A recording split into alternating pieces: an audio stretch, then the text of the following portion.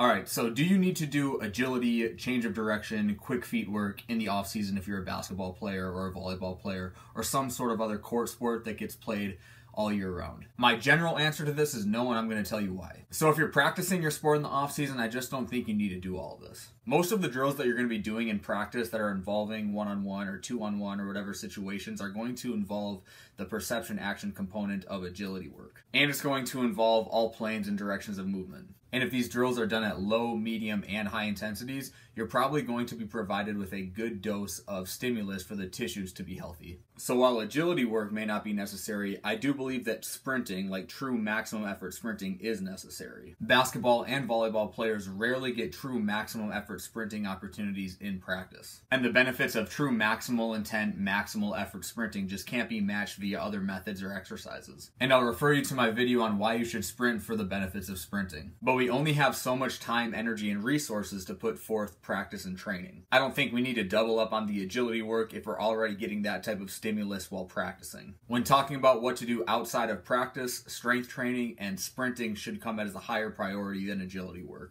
And a lot of quote-unquote agile or quicker athletes really aren't that much quicker if we were to test them via some sort of performance measurement. They're more likely just better at reading situations in their sport, allowing them to appear quicker by successfully or appropriately reacting to these situations, and beating their opponent to a spot, or cutting off an opponent, or positioning their body in a way to be successful. So if a coach or a player says they want to get quicker or more agile in the off-season, that doesn't necessarily mean that they should put more of an emphasis on agility type drills. Sprinting and strength training can play a role in this, but also it's important to make sure that they're getting high quality, high intense reps in practice. It's important to remember that what you see on the surface may not always be exactly what you think it is. So do what you want with that information. I appreciate you taking the time to watch this video. Please hit like, subscribe, and share this video for me. I appreciate it, and I'll see you next time.